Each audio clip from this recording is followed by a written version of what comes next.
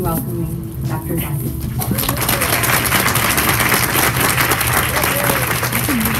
Thank you so much for that very warm introduction. And a big thank you to Fabi, Rebecca, and Jen, as well as Mary and Christy, and everyone who participates in getting these conferences organized. I also want to thank Mark and Barry for a great morning session. Every time I listen to you guys speak, I get so excited about what we're all doing together to spread this knowledge. My name is Sarush Zadi. I'm an ENT sleep apnea specialist. I'm fortunate to work with my partner, Sanda Pinkerton.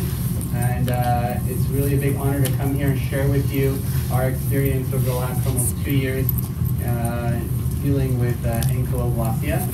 And I'm excited to share with you guys what we've learned about this topic and where we're going with it. So just a little bit of background. I went to Harvard Medical School, and then I went to UCLA where I did my ENT residency. And it's there where I appreciated the huge importance of sleep and breathing and the actually lack of emphasis on these topics within the ENT residency curriculum. And it's for that reason that I went to Stanford, where they've had a long tradition of training in sleep apnea management. And we took a really broad focus there, where we learned sleep medicine, ENT, dentistry, myofunctional sciences, thanks to Dr. Givino, as well as maxillofacial surgery. And this is some of our fellows and people who helped train me during my fellowship year. And really, we're really focused on clinical research and evidence-based medicine, which we'll incorporate into this lecture here. During that year, the focus was on the comprehensive, individualized treatment of snoring and sleep apnea. And so I got exposed to all sorts of kinds of treatments: nasal surgery, throat surgery, jaw surgery, hypoglossal nerve stimulator, invasive tongue reduction, everything you can imagine I saw in that 1 year. But in addition to that, I did a lot of research and we did meta-analyses. We went through the literature together and we dug out everything that's been published on any topic that relates to these issues. And that's really shaped what I'm here to talk to you guys about today. So when I went to fellowship, the be-all and end-all of treatment is the MMA surgery. And we heard a little about this morning, and what a great and terrific tool it is to help those with the most severe obstructive sleep apnea regain an airway. And the effects of this can be dramatic. And I actually went to fellowship to become an MMA surgeon. This is why I went to fellowship. But in the course of that training, I realized that you can send these patients, you do these big surgeries on them, but it doesn't work all the time. And it's absolutely devastating when you take a patient, you advance both the upper and lower jaws, but they don't feel any better because they still have functional issues. And so these functional issues, in a very simple sense, are due to the tongue and a lack of tone in the tongue.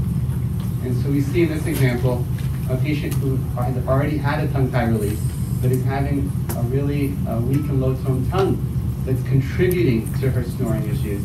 And we're fortunate to be able to help these patients recover from their Ankyloglossia tongue tie and help take them to the next level that they need. So this is what we focus on now. This is about at least 75 to 80% of my clinical time, and it's almost exclusively my academic and research time because I've seen what a huge importance and impact this can have on the lives of children and adults. And we're here today to show you some of that and to show you what we're doing in terms of point your tongue.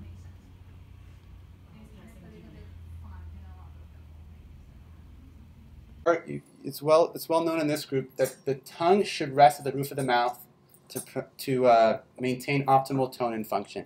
And this is something that was new to me until I started taking myofunctional therapy courses. But what we learn is that when the tongue maintains its tone, it's nice and strong. But when they have the tongue tie condition, what happens is that over time, as they get into their 30s, 40s, and 50s, the muscle loses tone. It undergoes some disuse atrophy. And particularly if they have a posterior tongue tie, the back of the tongue can get weak especially, and it can obstruct the airway. We also learned this morning from Barry and Mark that the tongue serves as a scaffold for the maxillary arch. And thank you to Barry for these great slides that really help draw the understanding. And as he talked this morning, ideally the tongue would serve as a scaffold, and when it's up against the roof of the palate, you'll get this nice broad U-shaped arch that he was discussing. But when it's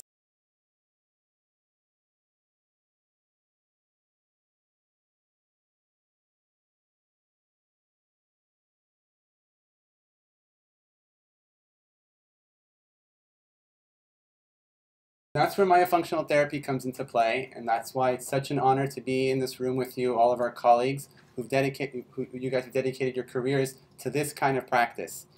And as you guys know, the goals are to promote exclusive nasal breathing, strengthen and tone the muscles of the tongue, promote ideal resting oral posture, and identify compensations that may be inhibiting these functions, as well as parafunctional oral habits.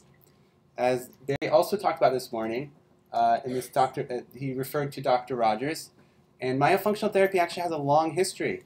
Here's one of the articles from October 1918, almost 100 years ago, when they first mentioned exercises for the development of muscles of the face with a view to increasing their functional activity. So what we're dealing with isn't all that new.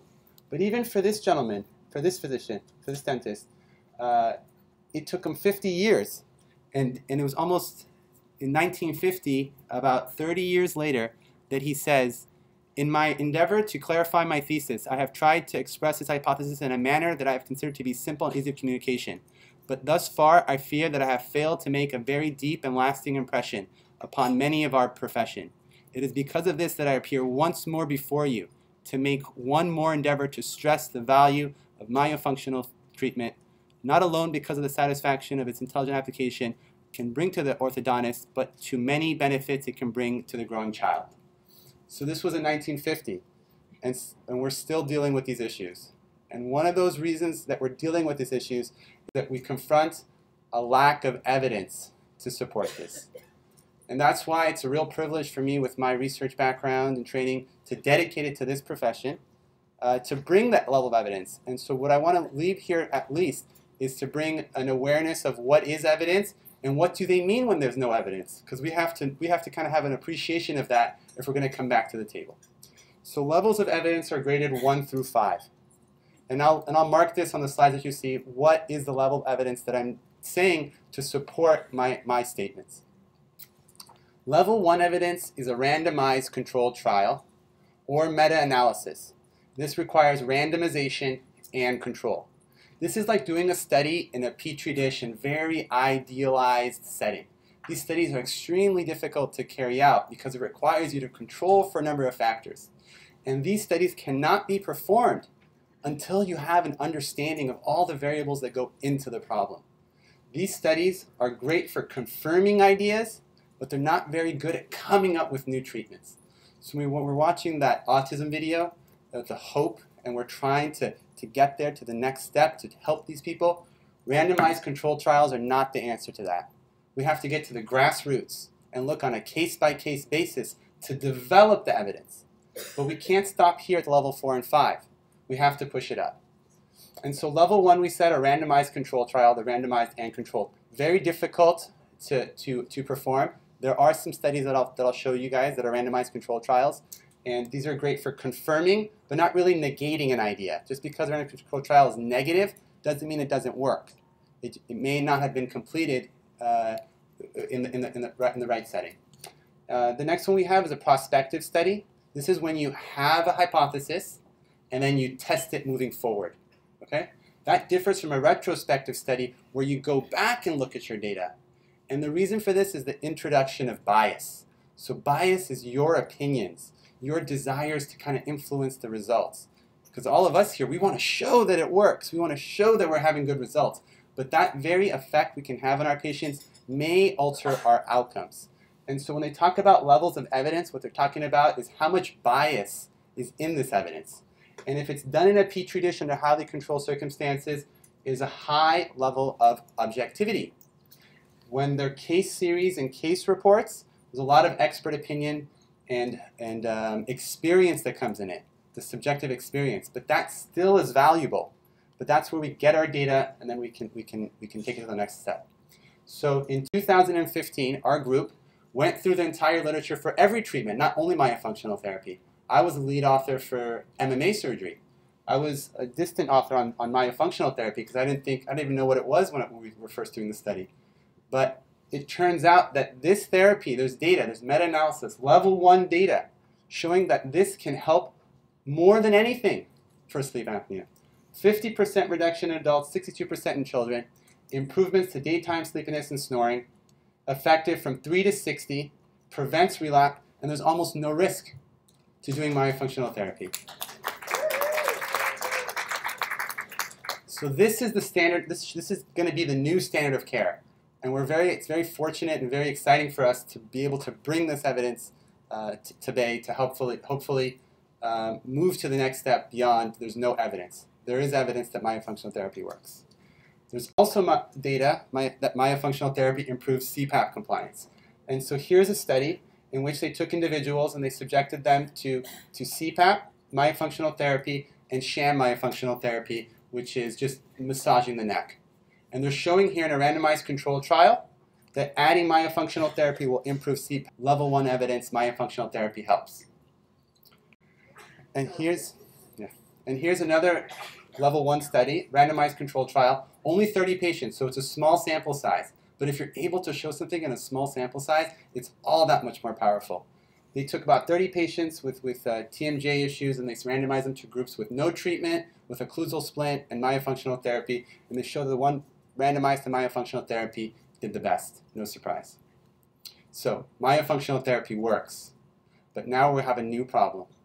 And that new problem is that when you're doing myofunctional therapy, you oftentimes run into an impedance, and that's the tongue tie. And tongue tie, unfortunately, can interfere with myofunctional therapy. And the level of evidence to support this is poor. It's case series and case reports. That's all we have. That's all we have. Just people's opinions and observations. And so that's why we're here today. First of all, to share with you our experience. But we're here to share our experience. But I encourage you guys to look at levels of evidence when we're talking about a paper. And the Oxford Centers for Evidence-Based Medicine can really help you kind of narrow down on what is the level of evidence for this. But sometimes there's nothing to support what we're talking about. So a lot of the things that I'll talk about in this lecture, because people ask me, do you have any evidence that I can share with my ENT to show them what you do? And so we're recording this lecture and we'll post it online to share with them. But we'll be very upfront and tell you that oftentimes we have to give advice, but the evidence is flawed. And when that's the case, what we do is we give our advice, but we let you know what we're basing our evidence on because it may be biased. And so a lot of the things I'll be talking to you today are based on case reports and case series. And we're dedicating our practice with Sanda to increasing the level of evidence by doing retrospective studies first, then prospective studies, and then we'll get you to the level 1 evidence that we need. So I'm very fortunate to work with Sanda. It's a big coincidence. It's a big coincidence that I ran into her at a meeting. It was a sleep meeting, and they were talking about all sorts of things, and myofunctional therapy was the last thing on their radar. So it's actually Sanda and Joy who came up and Sanda actually had a copy of the meta-analysis in her pocket. She pulled it up to show the person, myofunctional therapy is on the map. And I said, well, you know, I'm one of the authors on that. And then so we immediately connected. And to be honest with you, at that time, I didn't know what it was, myofunctional therapy. I had done the research, I had read the papers, I knew it worked, but I didn't have any real-life experience. So that's when I partnered with her and got to work with her. And she's taken a lot of the courses that you guys out here have put out there, and it's for the knowledge that you guys have, that she's kind of transmitted to me to tell me what are the pearls and pitfalls of this field. Like, what are the limitations? And one of the biggest limitations that she introduced me to that is the tongue tie, the management and treatment of tongue tie. And so we've been working together for the last 1.5 years, 2 years, adults and kids, to kind of put our two sides of the puzzle together. So I come from a research background, I can do surgery. She comes from the functional world, she's taken these courses. You know, she's trained with the AOMT, but she's also working with a lot of you in this audience here to get her certification. And she has a big thirst for knowledge. And it's by working together and partnering that we've opened an office together called the Breathe Institute with our team, where we focus exclusively on these issues. For number 1, patient care, number 2, research, and number 3, education. And we have a lot of fun doing it. And so the purpose of the lecture today is to talk about diagnosis. When is it a tongue tie? When should you treat it? What's the level of evidence to support treatment in this particular case? We'll talk to you about our protocol. And our protocol requires pre- and post-operative myofunctional therapy in every case. Patients fly into us, they're not prepared. You go back home, you get signed up with a myofunctional therapist and come back. So we'll show you our protocol. In talking with a lot of the members of the audience in terms of how graphic it should be in terms of showing you, the first 60 minutes will be non-graphic, the last 30 minutes will be graphic, and we'll warn you, if you don't want to see how we do the surgery, I'll let you know before those pictures come up. But we will be showing exactly how we do it. And we'll talk about advances that are necessary for this field. So, tongue tie, the obvious, okay? So I hope that most people in the community at large will be able to diagnose these. You'd be surprised at what we see in our clinic. You'd be surprised. We see people with 5% tongue range of motion, ADHD, not doing well, and it's incredible how even this can go undiagnosed. But we assume that this is obvious. We also assume that these kind of tongue ties that you guys learn are also obvious tongue ties, okay? And I defer to some experts in the field when it comes to infant tongue tie. And so Dr. Kotlow has written a terrific book, How to Diagnose These Issues, How to Diagnose These Problems. And for infants, he does a great job demonstrating how to examine it. First of all, you do it from a knee-to-knee position, where the child's head is in your lap, not looking into it. And so here he is trying to examine for a posterior tongue tie. He's getting his fingers in there. You can use fingers or a groove director. And he's identifying the posterior tie here, as you can see. Okay? And so a big thank you to Dr. Kotlow as well as Dr. Gahiri, who are specialized in the management of infant tongue tie. And because there's already so much work going into infant tongue tie, we're focusing our practice on child, adolescent, and adult, because that's where the real need is. And that's where the majority of this lecture will be dedicated to. So in terms of tongue tie, the existing diagnostic tools are based on the Kotlow free tongue measurement.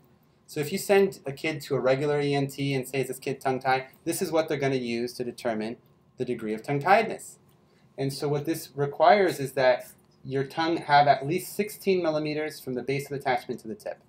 16 millimeters, and you're either mild or normal.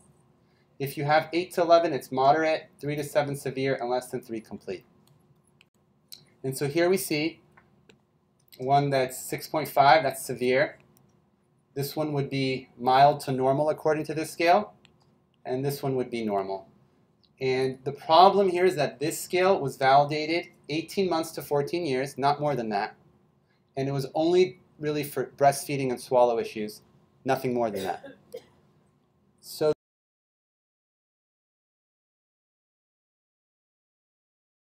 this becomes a problem because tongue tie, yeah, it does affect infants early in life and young children for swallow and speech issues.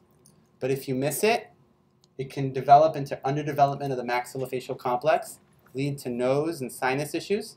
And if you still miss it, then you get teeth grinding, TMJ issues. And then when they get into their 40s and 50s, they start to snore, and then they get apnea. So how great would it be if we can stop these dominoes from falling in the first place? So the first thing we need is a better way to diagnose this issue.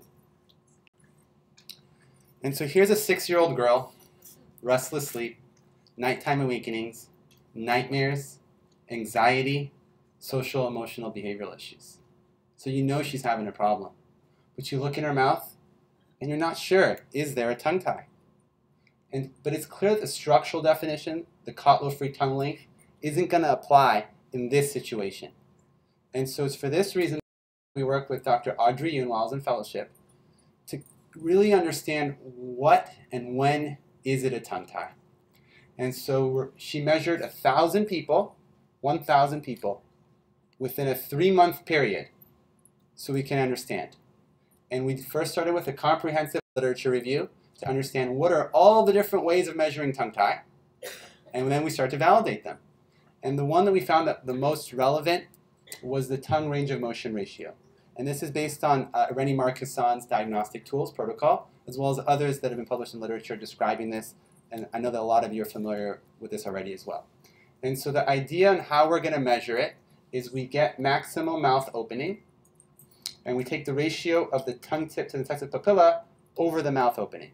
So this is tongue extension as a percentage of maximum vertical opening. How far up can you lift your tongue? And in this case, it's 76%.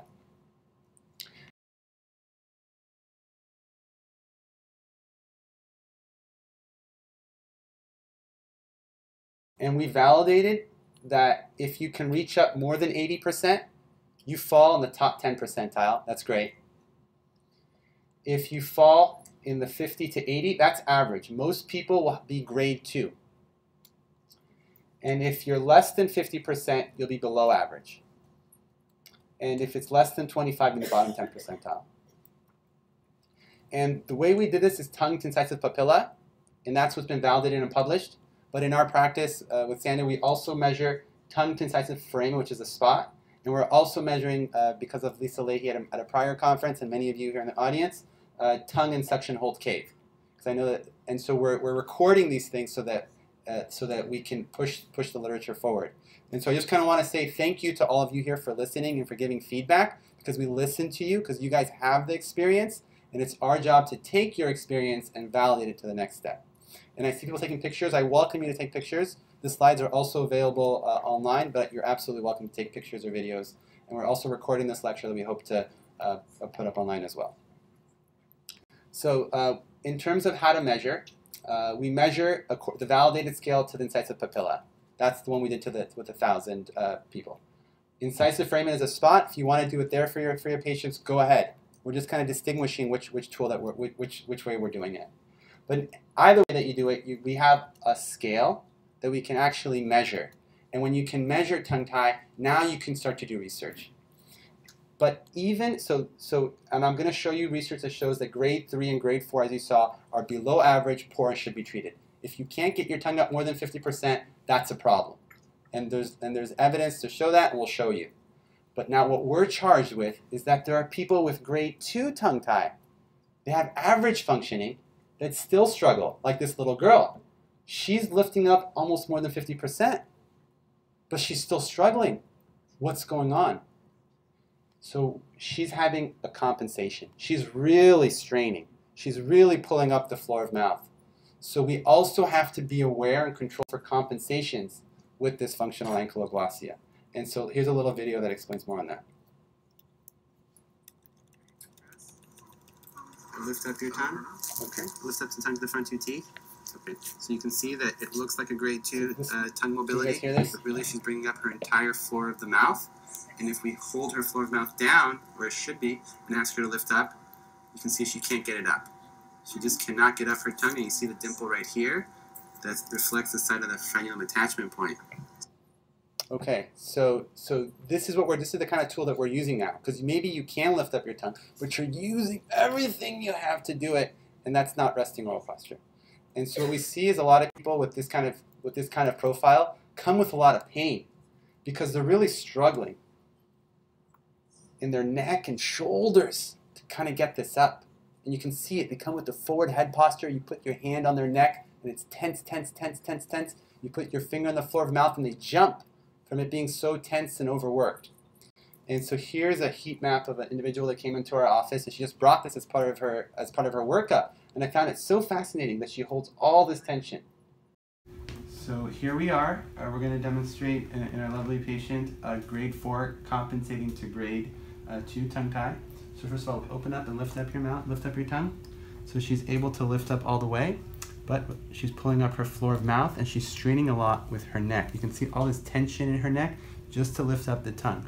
This is because the tongue, relax now, is physically tethered to the floor of the mouth, and she's not able to lift up her tongue with the intrinsic tongue muscles. So she has to use all these muscles in her neck and in her jaws, and this is contributing to her chronic jaw pains in this example. Thank you for sharing with us. Thank you.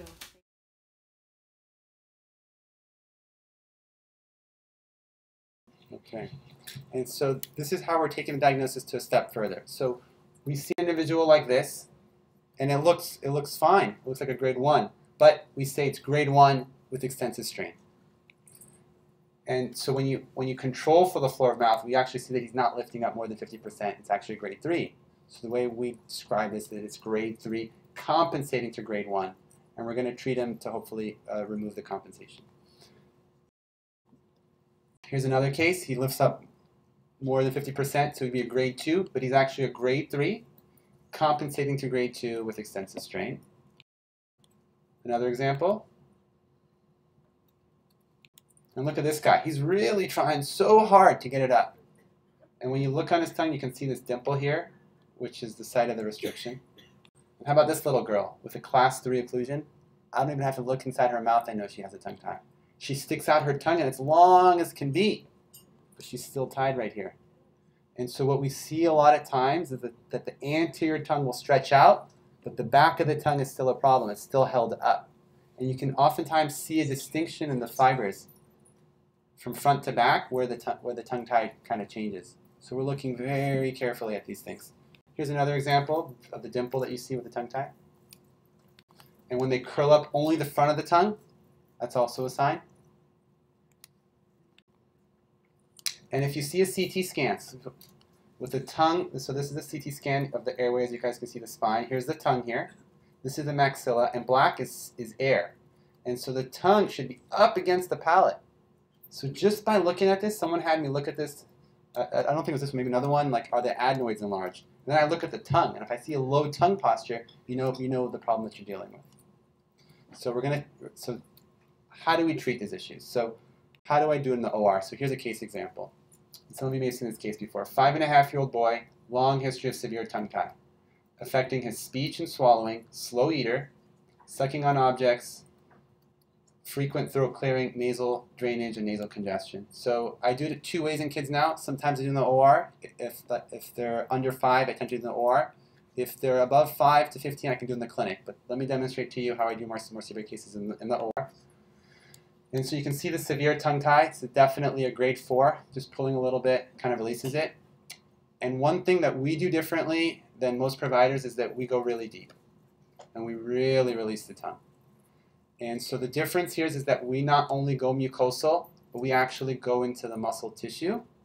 And it's a partial genial glossectomy, which we'll talk about. And this is actually not supported in the literature. They say don't go into the muscle, and other providers won't do this because of the risk of poor wound healing. Okay? And so we want to dispel those myths to show you that you can, under the right circumstances, achieve a release like this, to go from a 1 centimeter to a 4 centimeter, with excellent wound healing, 72 hours, 1 week, 2 weeks, 8 weeks later. Okay? So this is possible. It's a case report. It's level 5, but we'll show you a bunch of them. It'll make it level 4 evidence that this is possible and achievable. And so you can see minimal scarring. And one of the reasons that we think this happens is because we put them in myofunctional therapy, but also because of the use of stitches to close the wound by primary intention healing. And we don't use any cautery, because the cautery will burn the tissue, causing collateral damage.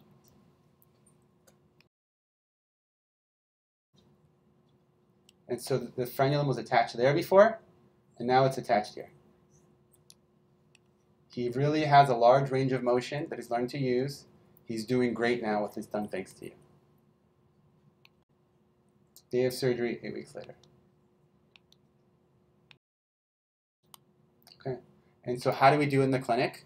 And thank you to Rebecca, actually, and a lot of you out here for encouraging me to try this in the clinic. And we're having great success. And so what we use is a Versed sedation protocol that we developed with the pharmacist, and it's here if you choose to use it, but please consult your own pharmacist to come up with your own protocols to use this medication.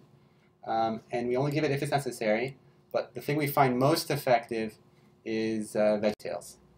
And now it's time for Silly Songs with Larry, the part of the show where Larry comes out and sings a silly song. Our curtain opens as Larry, having just finished his morning bath, is searching for his hairbrush. Having no success, Larry cries out, "Oh, where is my hairbrush? Oh, where is my hairbrush? Oh, where, oh, where, oh, where, oh, where, oh, where, oh, where, oh, where, oh, where, oh, where is my hairbrush?" Okay, and we have good fun doing them, and we're having really good results. So here's one we did in the clinic, pre-op, immediately post-op. Here she is 2 weeks later. Here she is 6 weeks later. Good healing. And here's a little girl that's going to be working with here. And let's hear about her story with tongue tie and how it's affected her life. Hi. What's your name? My name is Danica and this is Madeline. Hi, Madeline. And you guys are here for us to check out your tongue. Yes, her tongue, because she had a problem with her tongue. Well, mainly is the feeding issues and weight gain issues as well. She's been on a 30-pound weight. We kind of want her to gain more weight, and then she's also here for tongue-tied issues. And a little bit of background of Madeline. She's kind of ever since she didn't have a problem with breastfeeding. She was breastfed for 10 months, but she had a problem with more of a solid food. She preferred more of a softer food like fish. Whenever she tries to choose any hard food, then she would just basically would chew it for like 30 seconds and would try to spit it out. So it was never a concern for us because, you know, we just thought she was just growing. But now that we saw a professional doctor and special doctor, then she is now at I believe at diagnosed with this grade 4 tongue tie. Hi. All right. Well, let's take a look, Madeline. Open up wide for us. Can you open up, Maddie? Can you open up? Good. And stick out your tongue. Can you stick out your tongue, please? There you go. Okay. So she's having trouble chewing because she's having trouble moving the food from side to side. She's having trouble breathing and also having some speech issues. Is that right? Yes. And she also she normally snores every night when she sleeps, and she can only sleep on her left side. Can never sleep on a lay flat. The other issues that we were having is that she would wake up 3 to 4 times every night just to wake up a big gulp of water, and that was one of the things that we were concerned of.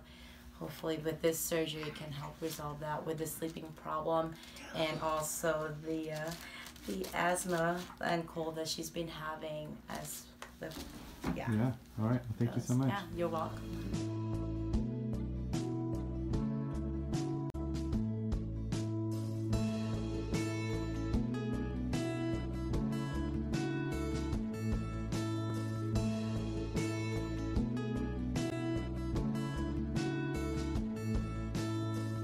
So on the first day, we've had a great improvement. Actually, before the surgery, Maddie was doing a lot of myofunctional therapy as well. But before the surgery, she actually was having a hard time chewing her food. That was one of the problems. That's why we came here as well to Dr. Zaki, because she would pocket her food all the time. I would take her at least 1 to 2 minutes for her to swallow each bite.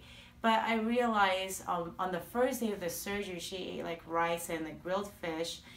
She ate everything like so fast as if she had no problems at all. And that was like really fascinating for us to see, because we haven't seen that for a long time. Actually, we've never seen her do that.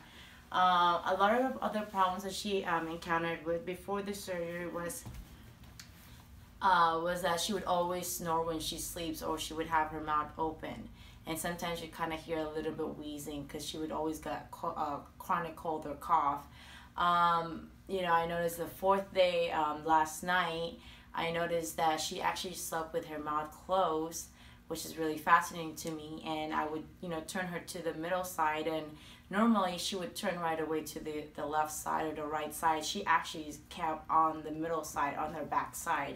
So that was really fascinating to see the improvements like after just the 3rd day after the surgery. So we're really pleased with the service that Dr. Zaki had provided us, and also Ginny with doing her therapist as well. So really happy with the outcome, just the 4th day and the 5th day. She actually has more appetite. you know, like after she ate that fish on the first day, she actually ate a bowl of cereal. I was really shocked because normally she would just eat half of, like 50% of the meal that I provide her, and now she eats more than 100%. So every day it just gets better because she has more appetite every day, and so I. Wonderful.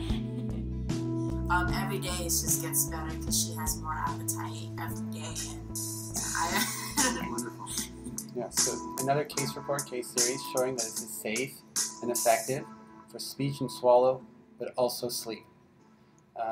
The big component of this, however, is the myofunctional therapy. And so thank you to Janine for working on this case. And let's see how she's doing 2 months out. In front this time. So we moved you so we can see if we can see the tongue making the beautiful point. So we're coming out and up. There it was. Out and up. Out and up. Out and up. Out and up. Out and up, out and up, out and up. Whoops, little drool. You got it? Again. Did you catch it? Yeah. Excellent. Okay, and so one of the first things I recommend for any provider doing this is you have to follow up your patients. Not just the week of, 2 weeks out, 2 months, and beyond, because that's how you're going to learn about your results to see what went well, what didn't go well, how can you do it better. So that's the first standard. Must follow up your patients. Must have them work with a myofunctional therapist who's going to engage them and get them to do the exercises to heal. So when do we intervene? Okay, so we said so in this case, the patient had a grade 4 tongue tie. But do we have evidence? Should we do it for when we can do it? And so we set to answer this question with Adrienne. And so we saw in previous studies, in previous lectures, that tongue tie can shape the maxillary arch. But believe it or not, even though it's true and we see it all the time, the level of evidence for this is level 4 to 5, and most orthodontic journals won't recognize that the tongue can influence the jaw, the development of the upper jaw. It's incredible. It's incredible. And so whenever we see something like that, we actually think we get really excited because it's a really easy research project that's going to be really high impact. So we were kind of faced with a situation in which a lot of people are like, there's no relationship absolutely whatsoever between tongue mobility and the maxillofacial development, and you should stop telling people to do this. So we did this research paper, and thanks to Adrienne, she collected 302 data points. She measured tongue mobility using the tongue range of motion ratio, which we validated. And so that was the first step, coming up with a way of measuring. And we also used Kotlo's-free tongue measurement. She took dental cast dimensions in all different kinds of ways, as well as cephalometric radiographs to kind of find a relationship. What degree of tongue-tiedness? How tongue-tied do you have to be in order for it to cause a problem? And so for the purpose of this lecture, we'll only talk about a few of the data points that she mentioned, including the tongue range of motion ratio, which we've already gone over, the ratio of the maxillary canine width to arch length, which is a measure of how V or U-shaped your jaws can be, as well as cephalometric radiographs, in this case, the length of the soft palate.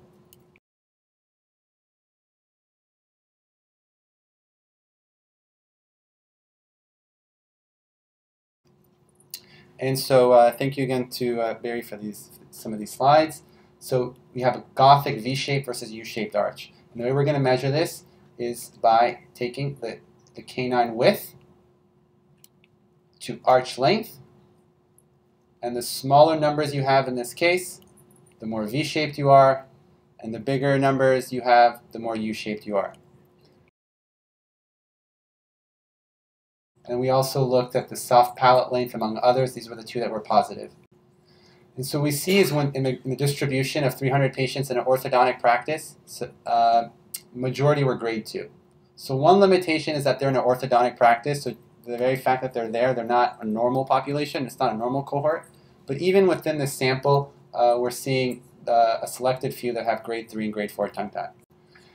And when you look at how V-shaped they are, okay, the grade 1s and 2s are very U-shaped, and it's the grade 3s and 4s that are V-shaped. So this is level 3 evidence, because the case control study, showing that there's evidence now that if you have grade 3 or 4, this may cause underdevelopment of the maxillary arch, and we have an indication to do surgery or release. It also shows that grade 3 and 4 has a higher propensity for increased length of the soft palate. So there's now level 3 evidence supporting surgery on grade 3 and 4, with the conclusion that restricted tongue mobility is associated with narrow V-shaped maxillary arch. And when the tongue is up, you get U-shaped. When the tongue is down, you get V-shaped. Level 3 evidence can change orofacial morphology. We still have a way to go. One important thing to remember is that the maxillary morphology, if you're tongue-tied, is that the maxilla, the upper jaw, is an integral component of the sinonasal complex. If you have a high arch palate, you will by definition have a narrow nasal cavity. So you look in this case, low tongue position. We've shown that it's going to cause the high arch palate. But the high arch palate also causes a narrow nasal cavity. So there's simply not enough room for the turbinates and the sinuses to function properly.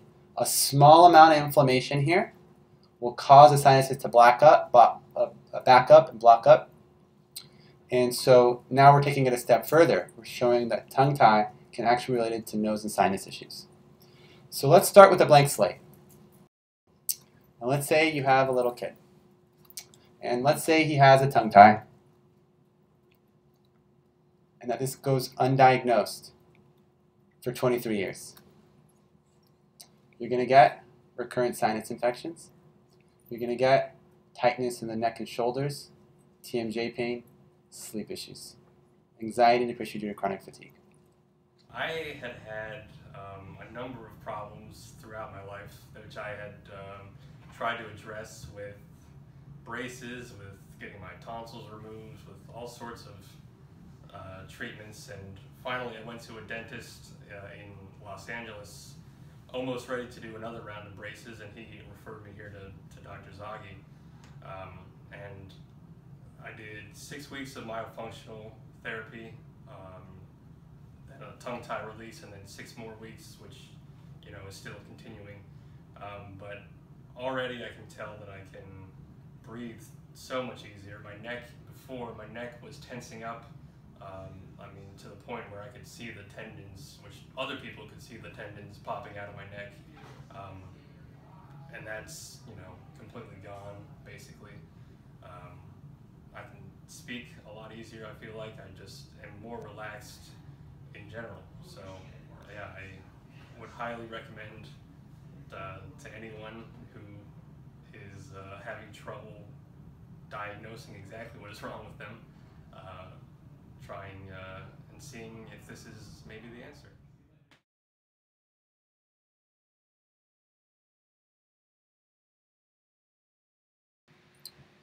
And so now we're going to talk about why we do it in grade 2. So we've shown that grade 3 and grade 4 tongue tie is going to cause issues with speech and swallow and sleep and sinus issues. And what about the patients with grade 2 tongue tie? And so here's a 59-year-old, long history of headaches, chronic sinus infection, forward head posture, incomplete frenectomy. It's not that bad, but still bad sleep quality. Hi, my name is Katerina Widdish, and my father's really tongue-tied, can't use his tongue at all, and I had a frenectomy when I was 7 because I was tongue-tied, and it didn't make much difference. My tongue looked sort of normal, but I've had really bad headaches my whole life. I have scoliosis, a lot of jaw tension, a lot of problems sleeping, and I had been told that perhaps I should go see an oromyofacial specialist, but I hadn't done that. I actually had to do a palate expansion because I had such bad sinus infections all the time, and I didn't want to do sinus surgery. And the palate expansion helped, and it helped the headaches somewhat, but not entirely. It got rid of the sinus infections, but I still have a very small palate. And eventually after that, I decided I would go see Joy Moeller, and I would go have an evaluation. And she suggested right away when she saw how I was swallowing that many of my issues, including the not sleeping, including the constant headaches and the TMJ, might really change if I had a deeper frenectomy, that my adhesions, I don't know what you call them, were deeper in and were submucosal, and that they had not been disconnected in the first surgery. So I came to see Dr. Zaghi, and he agreed that this would make a big difference. And I had a tremendously forward neck when I came to see him. I was sort of like this all the time, and lots of tension all the time in the jaw, the back of the head, constant headaches. And the experience of the surgery was really amazing for me, because I was scared of it because I'd had this botched one when I was 7. And Dr. Zaghi and his assistant were incredibly present and kind and informative, so that it wasn't so scary to do. The actual procedure was not painful or difficult really at all, but what amazed me during it was I had pretty deep, a need to go pretty deep to cut the cords. So what was amazing to me was that the first layer of cords I didn't feel much, and I thought, oh, I'm going to be the one person this doesn't really change. And then the second layer, I started to feel this opening in the back of my neck, in particular where the neck connects to the spine. But the third layer, when he clipped them, it was like everything in my head and back opened up. And so now you can see that the way that I hold myself is completely different. This would have been impossible before the surgery. So in 1 second, there was this feeling of, oh, everything opened up. The pressure in my jaw is gone. The pressure in the back of my head is gone. All kinds of possibilities are opening up. I've had a little bit of a dance with my scoliosis, because once things started to revise themselves, my dowager's hump, which I had a really big one, gone in 1 second flat, but now the rest of my spine has to adjust to that. So I've had a couple of weeks where things keep coming and going, and they're not necessarily so comfortable.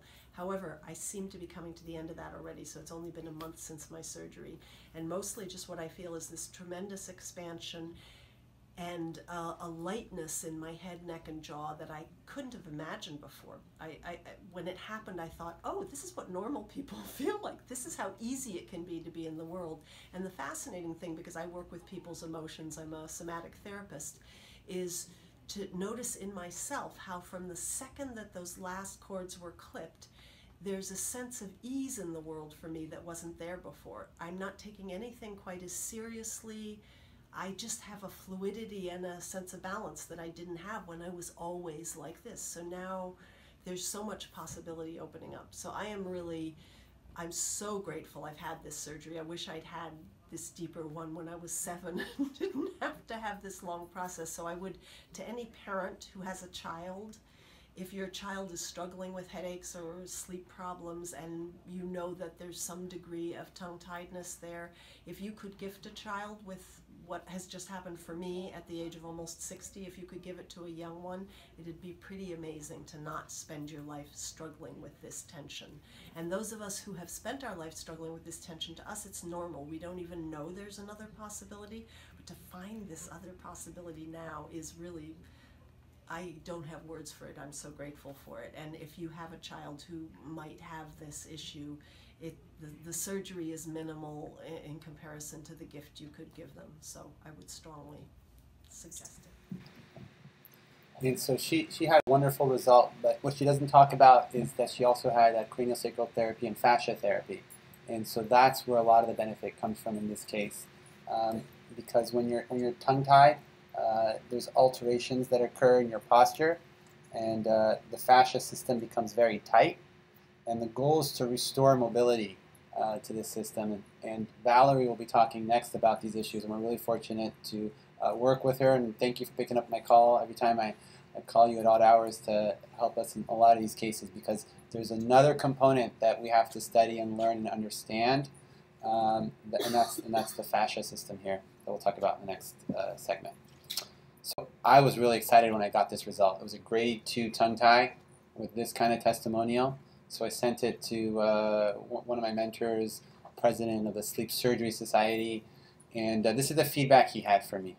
He said, Sarush, I will be honest and say that I think you are better than this. One patient testimonial would suggest. Anecdotal experiences like this can form the basis of scientific evaluation, but it's pretty useless in itself. I would suggest, strongly recommend, that you develop an evidence basis with higher quality science than this. Yeah. But, and so it's tough to get this for your mentors, but that's why this is so rewarding and so fulfilling to be here with you guys to kind of push to the next level, because we get it. And the truth is that the standardized, it is shown the randomized controlled trials are failing, and we have to start at the base here with these expert opinions, which is all of you in here, and case studies like Katerina, who are willing to share their experiences. This is how we're going to generate ideas. Yes, there's some bias to this, but this is how you generate the hypothesis that we can put through this workflow of research to establish the causality. And so right now, that was just one case study. So I'll show you a couple more and make it a case series. So here's a 55-year-old female with upper air resistance syndrome, insomnia, poor sleep, head and neck pain, TMJ pain, cervical neck and shoulder tension, ear pressure, organ difficulty swallowing, difficult to sleep on her back, very poor sleep quality. She had grade 2 tongue tie again, right? It's not that bad. But let's see her experience.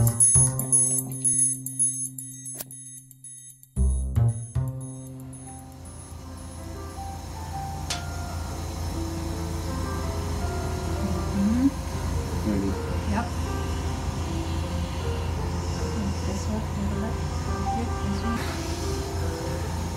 Wow. What's going I can on? breathe. You are able to fly now. Oh my God. Listen. Let's put the stitches and then we can talk. Okay? Alright. Open. I feel free. I have a capacity to breathe, to take in not just air, this sounds really corny, but life in a way that I couldn't before. I wish that you had been on before, but when he cut,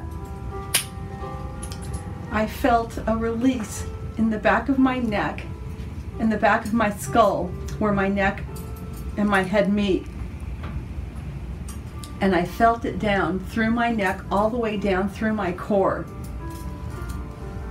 And it was a complete and total release of tension, of pain, of a lifetime of holding on. And I feel completely relaxed. I feel safe. Wow, I feel safe. And I feel comfortable and at ease in my own body and in my own skin in a way I never have before. Thank you to Valerie for supporting her in her post-operative care. Here she is, a pre-op, post-op. So we're dealing with like grade 2-1, and we're still getting these results. So we're dealing with something that's a little bit beyond just mucosal tongue tie. But there's something here that deserves more investigation. So to make it a case series, here's one more. Okay, that's hard. Yeah.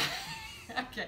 I got referred to Virginia from my cranial sacral therapist, and she wasn't sure I actually had an issue, but she's like, you should go see Virginia. Well, she knew you had all of the tension in your neck and your shoulders, and that it was unresolvable, that she had to keep adjusting over and over and over. Yeah, I basically I joke about it, I'm on maintenance with the cranial sacral therapist.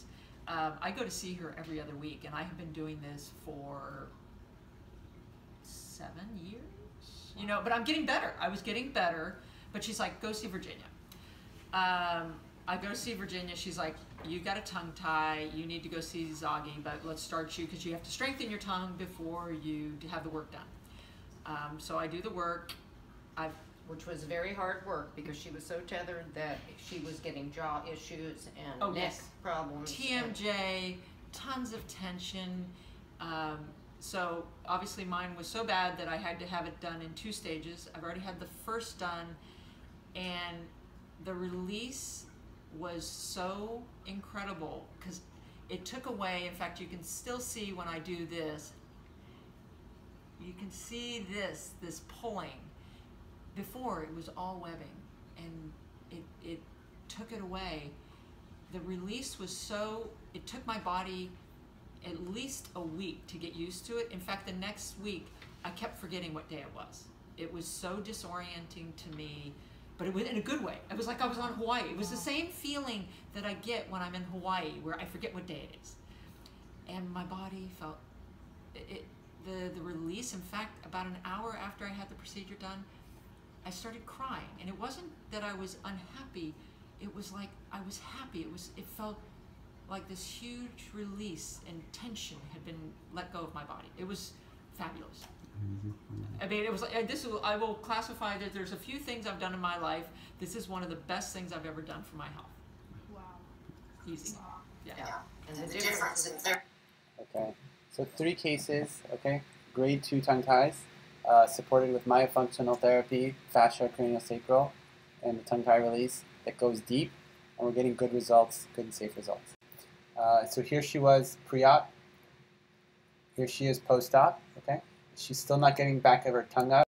This is her for stage 2, and she wanted to go for another one to really get her tongue really free. And so a lot of times if we're not sure how deep we can go because we're still learning and we're still trying to see the limits, we'll do it in 2 stages. We're also finding that if they're really tight, it's better to do the front, let them heal, and then continue to go more. Okay. And so here we have a case series. Okay, and it's important that I share this with you because the way we do it is not conventional. It's different than what other people do, and I'm about to share that with you. And I want to give you kind of a basis. Yeah.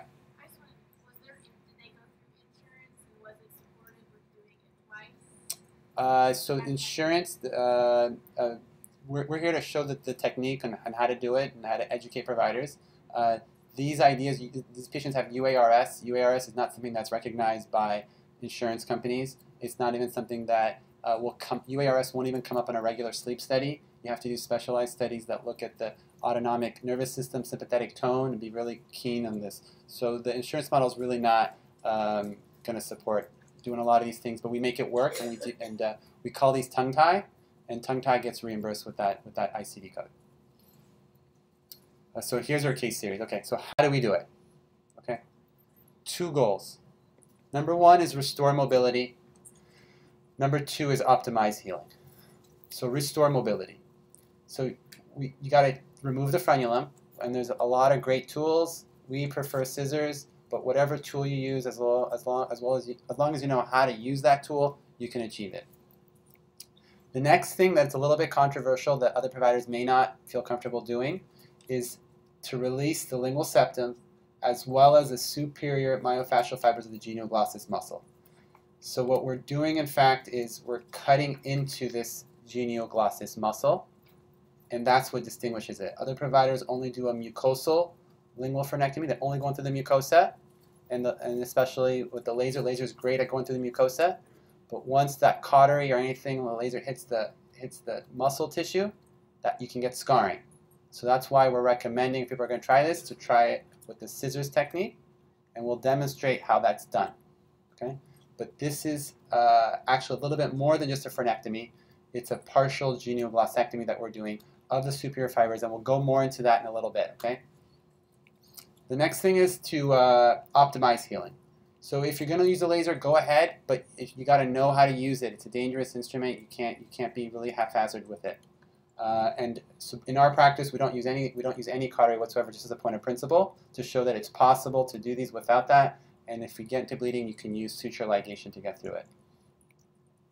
I strongly believe in primary intention healing, placement of sutures. And we'll talk about primary intention versus secondary intention in the coming slide, but that's a key component as well to the success that we have. We want to prepare the tissues preoperatively with myofunctional therapy at least 3 to 4 weeks, ideally maybe closer to 2 months. Essential. And if they have posture issues, if they have body, neck, you got to get them into physical therapy beforehand. So those are the 2 things that require patients to establish care with a physical therapist and to work with a myofunctional therapist. And when you come back, we make sure that you have good, you're adequately prepared and that you have good tongue-jaw dissociation. And we're happy to work with therapists to kind of tell you if that are sending us patients to kind of direct them in terms of what we're looking for. And we hope that you get that today, leaving here as well. And then post-operative oral hygiene, there are a variety of things. I really like the Colgate Peroxyl. That works great to debride the tissue. Saltwater rinses are also good. And then we wait for the stitches to fall out, and when the stitches fall out, we recommend that they gently brush that area to keep it clean. This is what we do. We have them take it easy for a few days afterwards, so no exercises for the first 2 days, really gentle, and the goal is to keep the stitches in place. As long as the stitches are in place, it's going to heal well. When the stitches fall out, then you're going to brush and you can do the therapy. Also, in this technique, it is more painful, and so it'll be more difficult for them to exercise for the first few days, but that's okay because we're putting the stitches. If you don't put the stitches, then you're subjecting it to secondary intention healing. They can't do the therapy. You're at risk of scarring down. So we're about to look at how we do the surgery, and this will get increasingly more graphic. So we have the intrinsic tongue muscles, superior longitudinal, inferior, and transverse vertical. These control the shape of the tongue.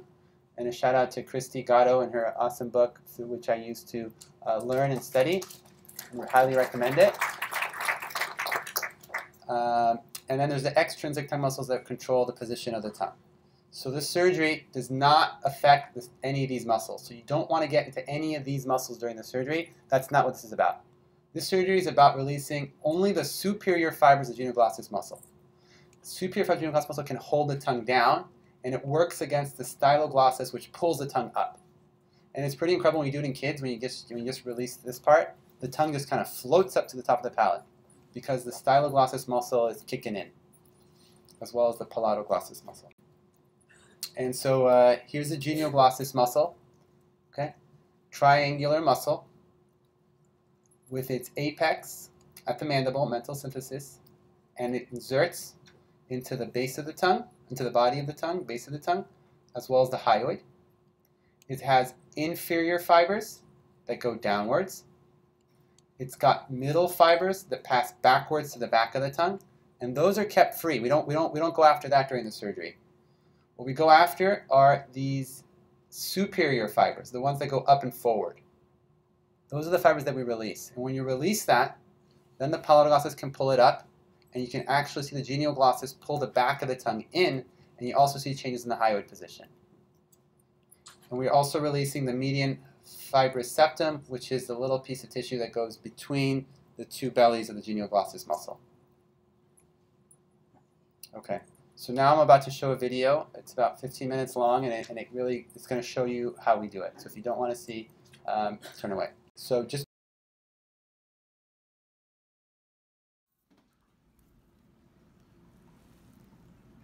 are you feeling these? Mm-mm.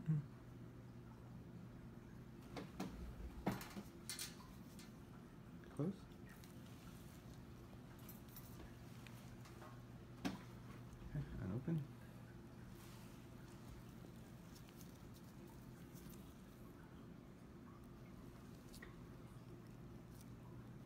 Close it down a little more.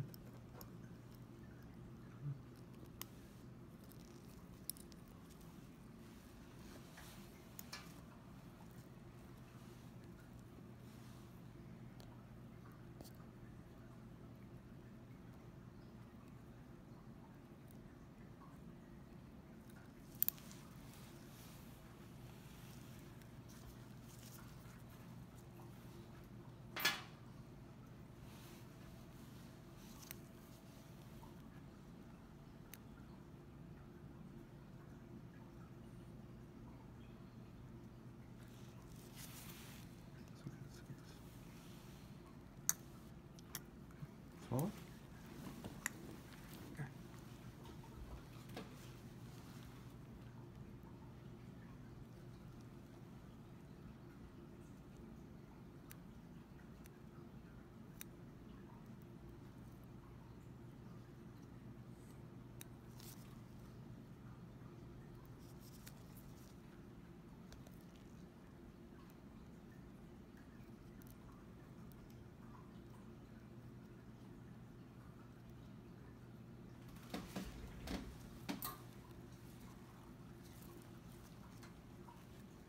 Okay? Okay. Go ahead. Open it.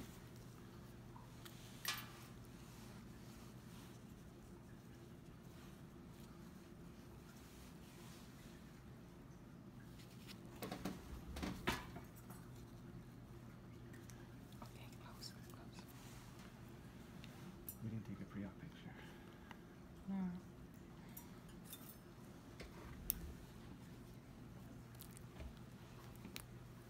Just from your shape.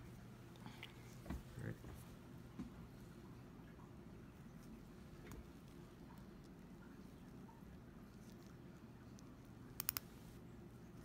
Straight.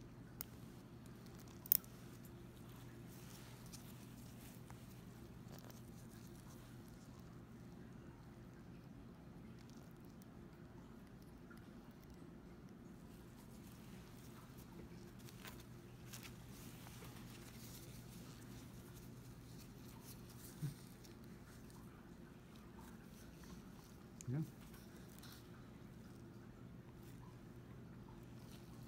Section. Yeah, look over. Okay. Relax. Relax.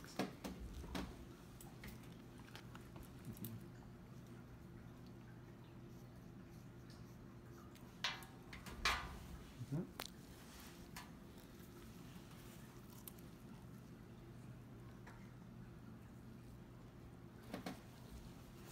Close.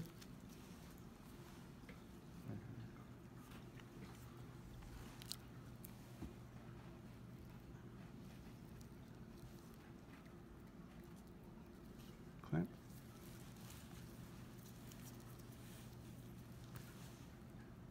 Scissors. I just came up right. Q-tip.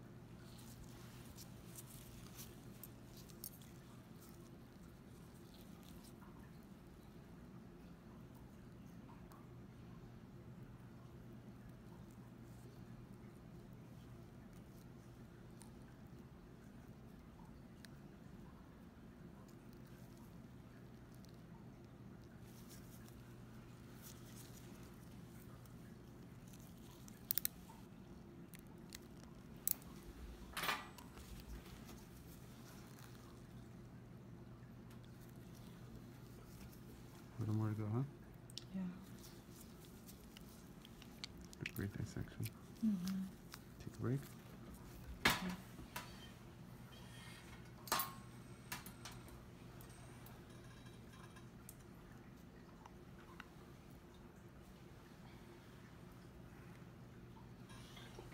Open.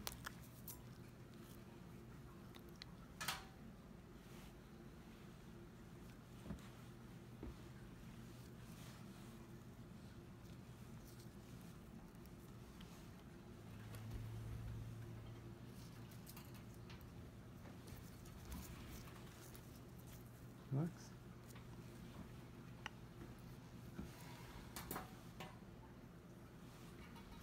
Open.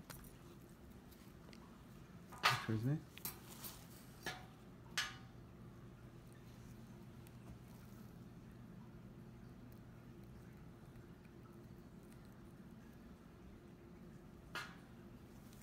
Clamp. Oh, that will come. Clamp.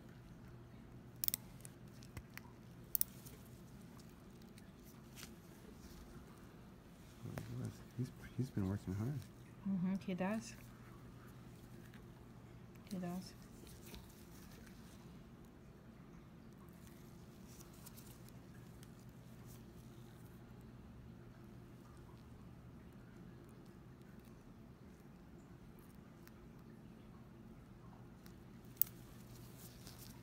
Want to assess? Mm-hmm. Open it.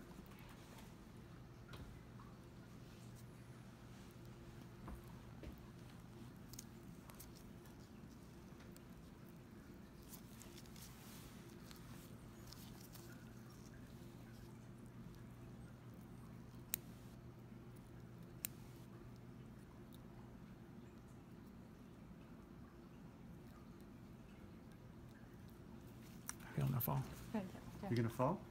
Tongue was gonna fall. You want to anesthetize it now on the tip? Sure. Because I think he starts to feel. Stick it up. Stick out your tongue.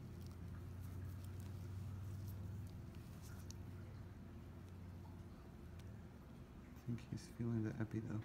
Mm. Very good, Klaus. Okay. Lift up. Close. I can feel the improvement in the swallow. What's that? The swallow is much better. Easier swallow. Mm. Go ahead and describe it if you. It's easier, huh? Before there was like the back third cannot touch, but I feel that the roll, I'm able to roll further.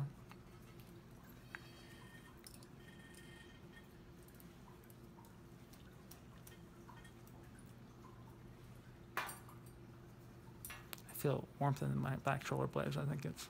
You feel a release? And a small warmth in my back shoulder blades. I think they're relaxing.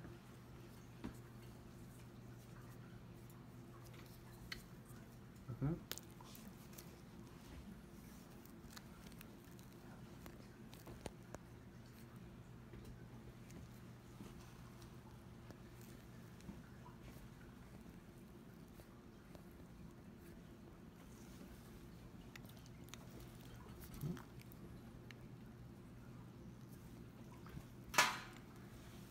Stick out your tongue. Good. Relax your tongue.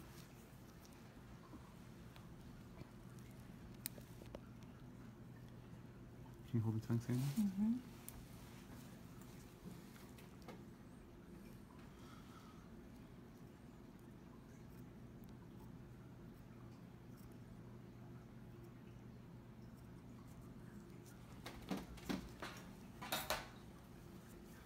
Can you assess for me, Sandy? Mm-hmm. Close. Close. Okay. What's going on? I think I was biting my tongue. Okay. So can you stick the tongue again, like the puppy tongue? Very good.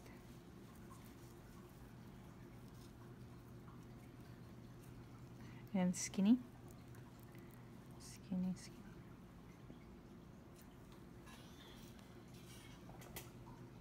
This is good. Yep. Okay. Working?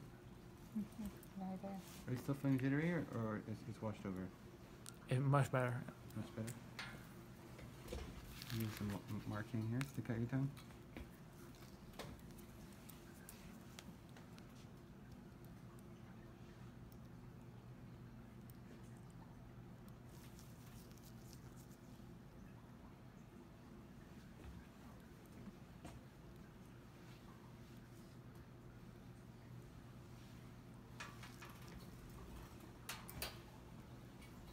Lift up.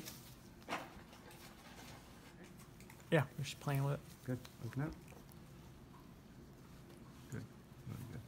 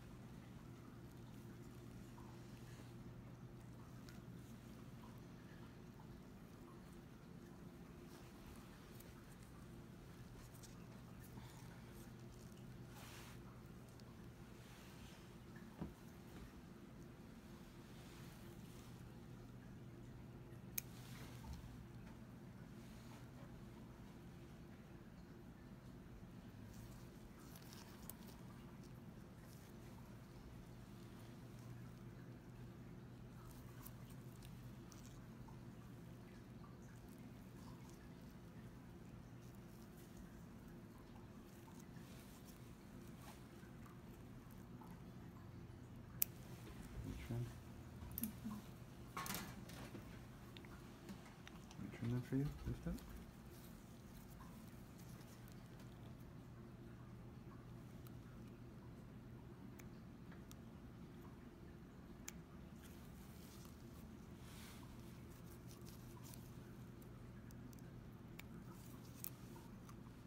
Looks good, Cindy?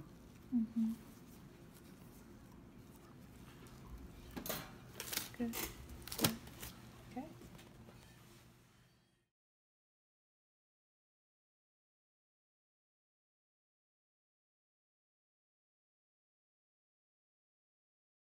Because someone observes this doesn't mean that they know how to do it. They have to be a surgeon. They're taking their own responsibility to have licensing and making sure they can handle any complications. If they're going to do this technique, they have to have good suturing technique and be able to suture ligate. So it's not just, if you haven't done any surgery, don't do this. Yeah, so it's not like I'm training somebody. If someone's a surgeon and they're qualified to do the surgery, we're happy to have them observe us. I'm not somebody that can train somebody to be a surgeon, but if they want to learn how we do it, we're happy to show them how we do it. But I'm not qualified to make someone into a surgeon. Okay, so did we do the right thing on this guy, right? You always wonder, did we go too deep? Did we go deep enough? So here it is. Hi, Dr. Zaghi. I wanted to let you know the experience was incredible. Truly one of the most profound experiences that happens in my life. So just a few of the describable things I've noticed. Sleep has dramatically improved. I'm dreaming again. Much easier to move air through my nasal cavities. I no longer need the breathe right strips. My nasal valves do not collapse anymore. My top teeth have, for the first time in 20 years, since extraction retraction orthodontics, come forward further of my bottom teeth. Thank you so much for everything. Yeah, so this is incredible, yeah. And it's with this kind of feedback that we kind of say, okay, we did the right thing, like let's keep going. And we take observers, and here's one of them, Dr. Nakako Uritani. So she has a passion for this field of figuring out what's the best way of doing tongue tie surgery. So she went to Gahiri and Kotlo, and she flew to Japan to shadow this guy Mukai, and she really wanted to see the way we do it. And so she observed us, and I told her, listen, the way we do it is a little bit different, but this is the kind of results that we're getting. And she actually told me that there's this guy, one person, no one in the US is doing it this way, but there's this guy in Japan who's been doing it this way for about 30 years or so. Yeah, and there's actually journals in Japanese, not in the PubMed English literature, annals of Ankyloglossia with deviation of epiglottis and larynx. Journals in the Japanese literature. And so if you look in the Japanese literature, right, this was in 2000, but it goes back to 1991. They've been doing this in Japan. It's crazy. And so what they do is they talk about sleep. Okay, sleep disorders occur in humans of all ages. You know, talks about what it is. They call tongue tie glossolarynx, and they call it that because it pulls the epiglottis and hyoid forward. They don't call it tongue tie; they call it glossolarynx. Okay, and then they talk about partial genioglossectomy in such patients. And then correction of glossolarynx or partial genioglossectomy involves cutting the connective tissue of the tongue, including the septum lingual septum, and several frontal bundles of the genioglossus muscle. As a result, the tongue and larynx go down, and the larynx becomes better aligned with the nasopharynx, and the operation leaves those two separate. And they've actually, 1993, I thought we were going to be the first one to bring level 3 evidence, but it's already actually out there. Okay, so 38 adult patients with congenital ankyloglossia, and they called this. Most patients had angel class 3 malocclusion, which means they had underdevelopment of the upper jaw. They had maxillary deficiency. Irregular alignment of the upper teeth and high hard. This is the translation was published in this journal, but it was a Japanese journal. I think they meant high arched palate. 50% of the patients in our study had obstructive respiratory failure. I think they're talking about OSA. Their vital capacity increased significantly. So that means the ability for them to take in a breath of air. 1993. After the operation, the forced expiratory volume, which is a measure of COPD, was not changed. Subjective symptoms of this disease, why they came, these patients had stiffness of the shoulders, cold feelings in the extremities, obstructive feeling in the throat, insomnia, fatigue, dry skin, anxiety, irritability, nervousness. These improved postoperatively. Objective outcomes included snoring, muscle cramps, difficulty. These issues of snoring, muscle cramps, difficulty playing wind instruments, hoarseness, and incorrect articulation. These mainly improved after the surgery. So 1993. So we're not alone. Yeah. At his age, what are the chances of his palate expanding at his age? So sometimes this does definitely help as you restore the tongue posture to have changes in the occlusion, and we do see that on occasion, changes in the occlusion after this kind of release with myofunctional therapy. So tongue anatomy, okay. There's blood vessels underneath the deep lingual artery and vein, and the sublingual glands. So here we have the sublingual ducts right here. And as long as you're above this, you're okay. So this is where we make our clamp. We don't want to injure the caruncle or the ducts here of the sublingual gland. Stay above it, you're safe. That's where you make your first clamp. Make a clamp here, remove it, and then the other thing to be wary of is the lingual nerve. The lingual nerve runs along the side, but as you come closer and closer, it can come towards the tip, and if you cut the lingual nerve here, they can have temporary numbness of the tongue tip. And so I know a lot of people make the big diamond here, right? But with the laser, but if you're going in here and making the laser diamond, it's not inconceivable that you might hit the lingual nerve in that case. So that's why we want to stay in the midline. Here is the hypoglossal nerve, which is the motor nerve. We never injured a motor nerve to the tongue. It's never happened. We've done this almost 300 times. Never have seen that. The hypoglossal nerve comes from underneath, and it's not even here. It doesn't run here anatomically at the superior bundles of the genioglossus muscle. What does run is a lingual nerve, which is a branch of the trigeminal nerve, and we're telling you to be careful of that. Here again is a lingual nerve here, traversing underneath the surface of the tongue, and you can see these fibers here that if you get a little close to, they can be temporarily numb for if you injure them. So, what are the potential risks of doing this procedure that we consent patients for? Number one, this is a little bit more painful than just mucosal lingual frenulectomy, right? We're getting to the muscle. It's typical for patients to be pain and sore for 3 to 5 days, sometimes more than they expect. We recommend Tylenol, ibuprofen. If patients have a chronic pain disorder, they're already on the borderline for the threshold for pain, these patients are going to be in pain for some time afterwards. We sometimes offer them narcotics, encourage them to take it easy, body work, hydration, taking care of yourself. It gets better, but they need a lot of support. Swelling and inflammation is normal, as a normal process of wound healing, which we'll go over. Mild wound infection we sometimes see. We try to avoid this with oral hygiene. We recommend that they brush the wound if they get it, and we see good healing after this. Bleeding or bruising is possible, right? If you have bleeding, we tell them to put a gauze. You can get bruising from underneath. It does happen, but it always resolves. Okay. Numbness of the tongue tip. We talked about the potential complication. Potential scarring. No improvement or worsening of symptoms. So again, we've done almost 300 of these, and we're doing a retrospective study. We're calling back all our patients and asking them how they did. We have had 3 patients who've done worse after this, out of the 300. And we're trying to study and understand why that is. A lot of the times, as you're doing the surgery, maybe it's not indicated, but what we're seeing is these people already have very narrow airways. So if they have a very narrow airway to start with, and they're going to need something more definitive, this isn't the cure-all and be-all to everything. We still have to pick our patients carefully, make sure it's the right indication, that they have the UARS, that it is tight, that they have tried other things, and then go for it. So it's not just like we're gonna release everybody, why not?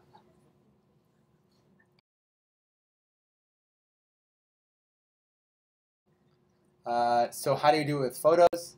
So here's the tongue. We do the frenectomy. Carefully cut into the fascia fibers of the muscle. Use a Q-tip to release until you get adequate mobility. We put stitches in. We use either 3-0 or 4-0 karmic suture. Pre-op to post-op, 2 weeks, 2 months. Here she is at pre-op and at 2 months. Much improved mobility. Then we talk about wound healing with patients. So in the first hours, it's normal to have a little bit of bleeding. Okay? Then on the order of days, the wound will normally become inflamed. Okay? Inflammation period, 1 to 3 days. It'll swell up, a little bit red, a little bit tender. This is a normal part of normal wound healing. When the stitches fall out, you develop granulation tissue. If you're healing by primary intention, you get less granulation tissue than if you have secondary intention. The granulation tissue will scar in and contract from 1 to 3 weeks. So sometimes they have this incredible release, and then it starts to pull in. We reassure patients that after this wound contraction, which is up to the first month, the wound remodels. It relaxes. Okay? And so we don't jump in right away to go back in. You want to wait 2, 3, 4, 5, 6 months. See how it evolves before you go back in. Okay? Because I've seen sometimes people come in and they had a frenectomy 1 week, and then 3 weeks again they go back in again. No, you want to wait. So let it settle in, see where things end up, see how the wound remodels, and then go back in. If you go back in too early, we can get bleeding, and you can get other complications you don't want it to. Okay, so pre-op, 1 week looking good. 1 month, he contracted in. 9 months, he's released. Okay?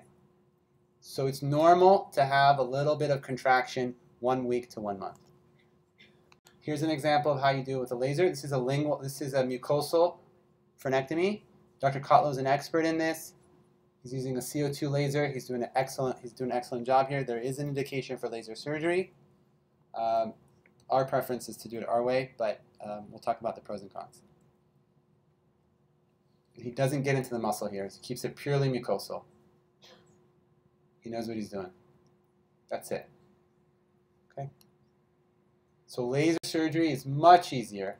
I got this over. Much easier technique, faster, no injections, less risk of bleeding. Okay. But there's secondary wound healing if you make it too large. He kept a small wound in that. So when you have a small wound, you'll have a small fiber. But if you make a big diamond, then you're going to have a large scar, and this large scar is at risk of scarring in and contracting. I don't recommend it if you're going to go into the muscle. So lip tie is graded 1 through 4 based on the attachment of the lip. If it goes into the papilla, it's a 4. If it goes just above it, it's a 3. If it goes well above it, it's a 2. And then here's a 1. And so what we generally use we're trying to figure out when to do our lip ties. So we're doing class 3 or 4 if it goes into the papilla, into the central incisors. If there's oral incompetence that is not benefiting or refractory to therapy, so the therapist says he can't get the lips together, chronically tethered, that's an indication. Oral incompetence, or if the myofunctional therapy, the patient feels that it's very tight. Stanford came up with a different grading scale for infants, where it's just based on 3. So you have the 4, but they combine 2 and 3 to be a Stanford type 2. So Stanford type 1 is the same as the Kotlow 1, and this is the same as Kotlow 4, but this one's changed. Lip tie release can be done different ways, and I really want to show you. We're going to go a little bit over, but I appreciate the patience because I really want to show you our lip ties as well. 2 ways of doing it. So we make the cut, put the stitches, cut and stitches, okay? But it goes a little bit beyond that. So let me show you. Here's pre-op. Here's 1 week later with the stitches. Okay. Buccal release, you can go directly into it, but we've come across a really cool new way of doing lip and buccal ties.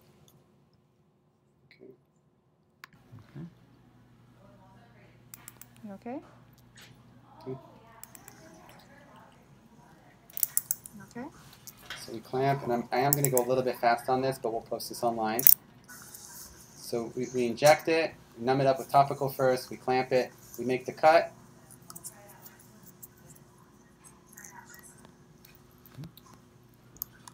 Okay, dab, we cut out the whole thing, and then I do a V to Y closure eventually, where I bring those edges together. But before that, here's a cool way we can do the buccal releases.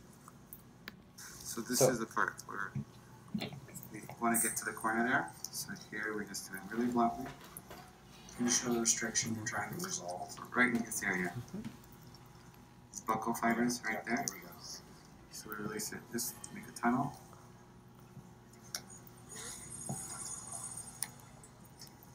Is it okay? Yeah. Are you okay, sweetie? Yeah. So.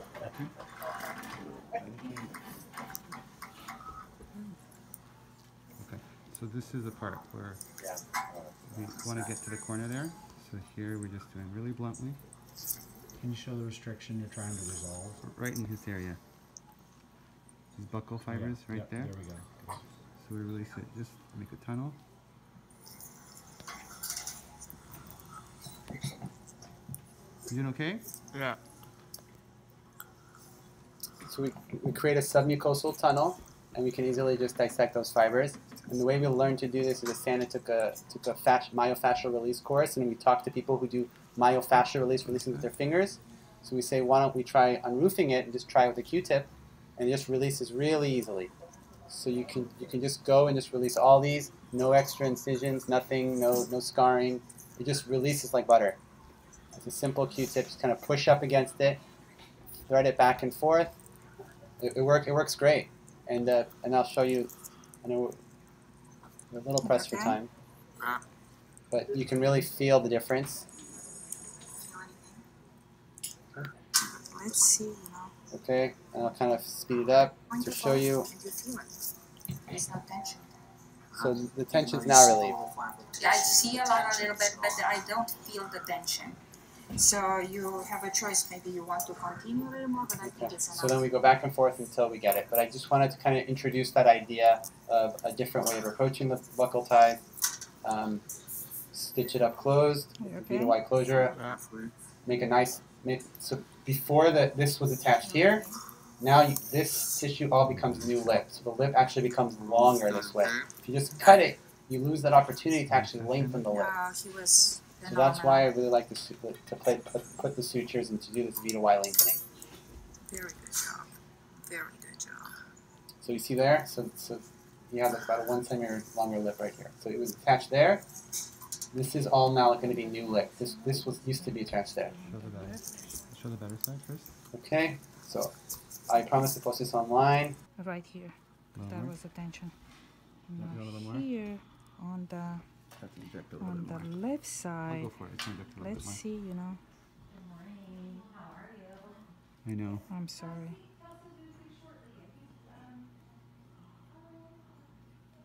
Okay. Let him rest a little bit, okay?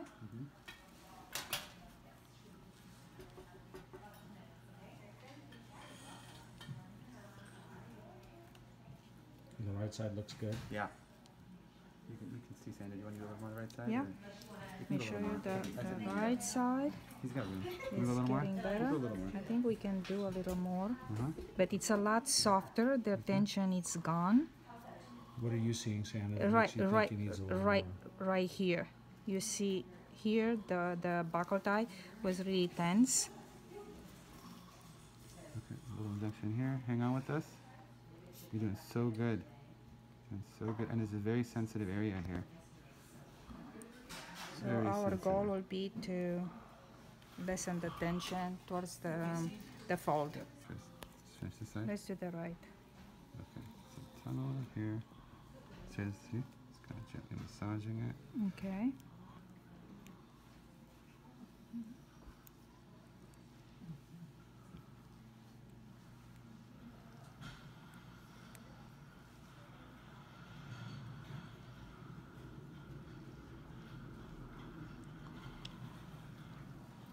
So good. Okay. Okay. And let's try the other side. Yeah. Okay.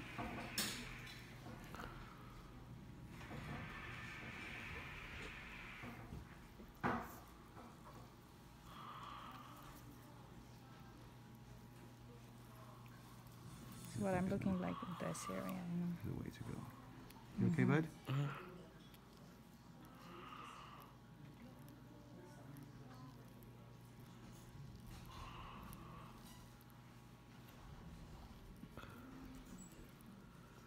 That's it. What do you think, Sandra?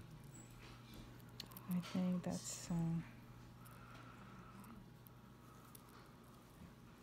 it's a lot less tension. However, there is still a little bit. It's going to put it off. But I think I don't feel it as much. Right, Yeah, this okay. one. Right there. A little more? A little more. Right there. Between the cuspid and bicuspid. See, right there. You can still see it there. Yes. And you can still feel the tension. Or hang on with this, okay? Look towards me.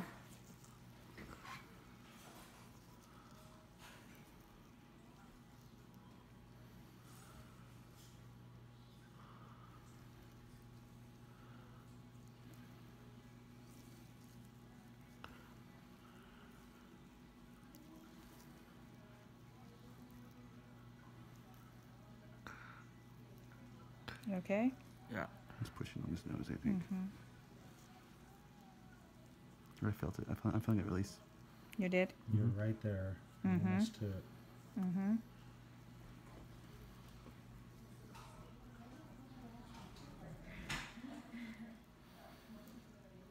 That's about it.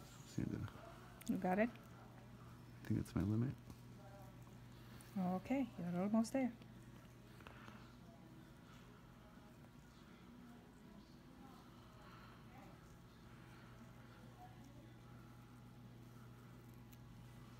Let's see. The tension is gone. Seriously. Yep. You can. Why don't you go in the fold and you feel it? There is no tension there anymore. Even though you see the little flap of tissue. Yeah, I see a little bit, but I don't feel the tension. So you have a choice. Maybe you want to continue a little more, but I think it's enough.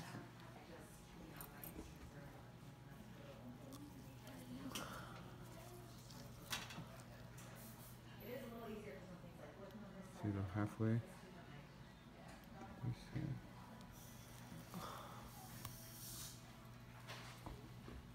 We're almost done, okay? Okay. No, he was phenomenal.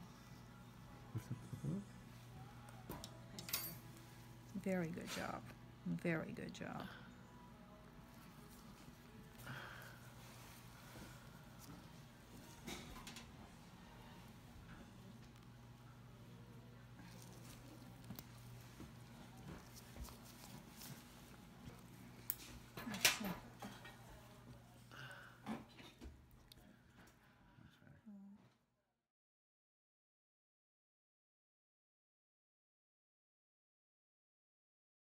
I'm going to go forward a little bit. So are we doing the right thing, right? So we always ask ourselves, is this a good thing? Here's a craniosacral therapist who flew down from, is it Washington? This is a couple days later. This is her tongue, this is her lip, and we did the buccal release just like I showed in the video. I have to report that my tongue is not only resting on the roof of my mouth, the amazing release of my labial buccal ties is incredibly phenomenal. I have been breathing through my nose during the day and night, which feels incredibly profound. When both the buccal ties were released, I felt a release in my suboccipital muscle. I believe that lip ties are very important to release, not just for breastfeeding, but for breathing. This is coming from a craniosacral therapist. My posture is much more effortless. My breathing is coming from my diaphragm. Spinal twists are much easier. I'm noticing that my eating is much less messy and easier. I'm waking much more refreshed with my lips firmly pressed together. I'm interested to see how yoga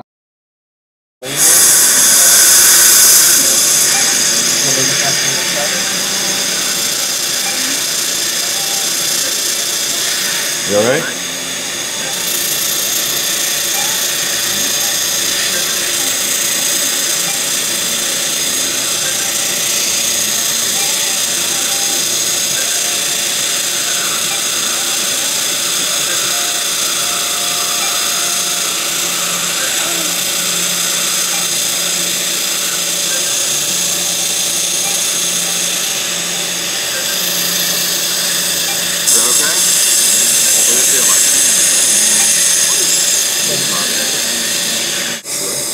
Okay, close your eye. What'd you think of that?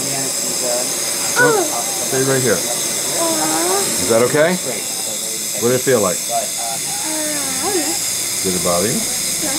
You sure? Yeah. Okay, just sit there.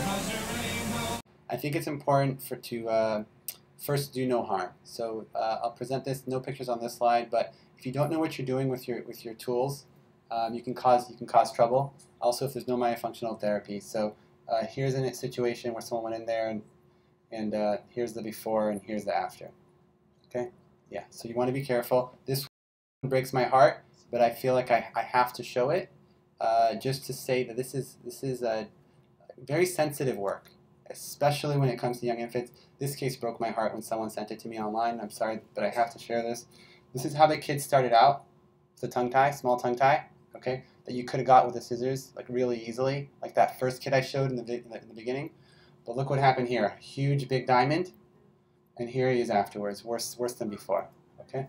So if you're going to do this, take it seriously, okay? This is what we do full time. Take the courses, learn, understand, work with people. We do now, unfortunately, for better or worse, specialize in revision frenuloplasty. So we see a lot of scarring from prior lasers. We know how to handle these things. We're getting experience in it. We excise the scar. It looks a little yellow when you get in there, and sometimes it can be so deep that Sandy and I look at each other and we're like, wow, they went really deep with this laser. It goes deep, deep, deep sometimes. So we excise it and we can rehabilitate people. Thank you to Rebecca for this slide. Let me show you my most severe case. This poor guy had a tongue tie, just like that little baby I showed you. But instead of clipping his tongue tie, what they did is they did a keyhole tongue resection. They said that his tongue was too big for his mouth, so they cut out the middle part of his tongue and sutured it together. And then they did a laser frenectomy, not once, but twice. And this is where he is. Okay? This is important work, guys. Yeah.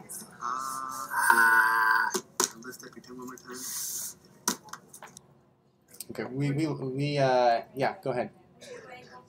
Yeah, here you go. So we invest in these people. This is like important work to us. There's nowhere I can send this person, and we know that. This guy came to me for this problem, and this is it. So we told him he may need 2 or 3 revisions, myofunctional therapy, fascia. Here he is after his first release. Okay, so we can rehabilitate people. We wish we don't have to.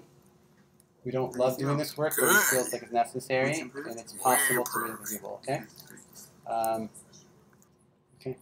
Go ahead, move your tongue for us side to side. Here he is 1 month. Pulls in a little bit. We went in for another stage, okay? And Sandra, will you? Yes. Yes. So I'll show you. Move your tongue side to side. So here he is after his second stage, stage 2 release. Okay? Yeah. They had, these people had stitched his muscles together as if it was all just one tongue. Mosh improvement, yeah. Swallowing, yeah. Mosh improvement, yeah. What's that? Okay. So yeah. So it's a difficult case, but we have a limited time, so I'm gonna keep pushing forward. Thank you to Sanda for pushing through with me.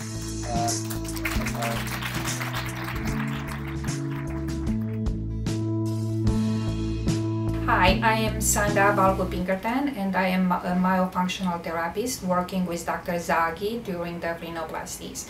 And I am here to share with you our post-operative instructions. It is normal in the first days to experience minor bloody oozing.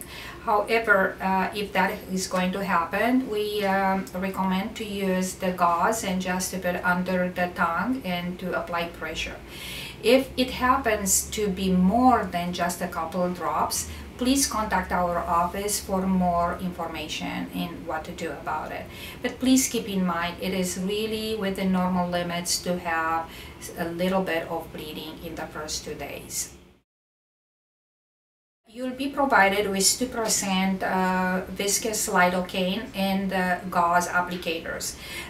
What we advise you to do is to soak the gauze into a teaspoon of lidocaine and just to apply on the surgical side. In order, to keep it nice and clean, just change it as many times as you feel like is necessary. We strongly recommend to have that gauze inside of your mouth for 1 to 2 days, especially during the night time. And with gauze, you can change it as you need it, but just please keep in mind it's very good to have it for the first 24 to 48 hours inside of your mouth at the surgical site. We recommend Tylenol or ibuprofen, and for some people, if they prefer, Dr. Zaghi will prescribe pain medication. For the patient taking already pain medication for chronic illness or pain, we do strongly recommend for them to ask us about our in-house outstanding pharmacist, which will be able to sort out what kind of medication will suit the best their needs for this procedure and aftercare. We use dissolvable sutures. It takes anywhere between 4 to 10 days to dissolve by themselves, so there is no need for you to come back to have them removed. However, if one of the sutures will come out sooner than 4 days, please don't panic. It is still considered normal, and they will come off based on the fact if your tongue is touching the edge of the teeth. The sutures are coming out Then we encourage you to brush the surgical site using an extra soft toothbrush, which we provide in the post-care kit. We recommend rinsing with salty water or alcohol-free mouthwashes as many times as you desire, but anywhere, after you eat, that's an excellent idea. That's a perfect time. And also a great choice it is using a colloidal silver spray on the surgical site. Myofunctional therapy exercises are extremely important. So please follow your myofunctional therapist advice in terms of exercises and stretches before and after surgery. We like to recommend waggle flap, waggle spot, capes, tongue pops, flat tongue, also known as a puppy tongue, skinny tongue, also known as snake or pointy tongue, and taco. We wish you the best of healing, and please feel free to reach out to us if you have any questions.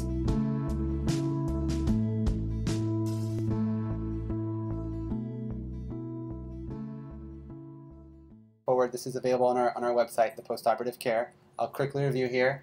We say bleeding is normal after the surgery. Okay, we reassure them, put a gauze underneath it with some lidocaine. Wound care, we give them the viscous lidocaine. We tell them to apply directly on the wound. Pain medications, we recommend Tylenol or ibuprofen. We put sutures on. We warn them the sutures will fall off. Once they fall off, they can use a small toothbrush to gently scrub it off. We recommend oral hygiene with saltwater rinses. I really like the Colgate Peroxide. I'm seeing really good results with that. Myofunctional therapy is essential. I work with a lot of you here. We love to collaborate. You guys are amazing in what you do. You guys are really terrific. It's really a pleasure to work with you. You all have your individual protocols, and we want to embrace that. This is our recommendations, but if you have your own, like Rebecca has her own protocol, we see great results with you guys. Trust yourselves. Trust your intuition. You guys know what you're doing. You guys are investing the time and energy to come here. Here's our Joy's post-op protocols. These materials are online on the distributed.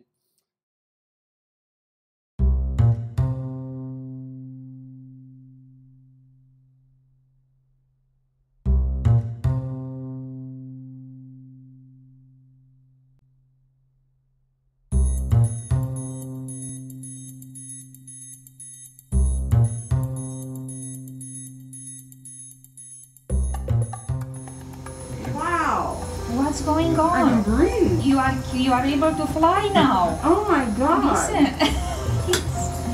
Let's put the stitches and then we can talk. Okay?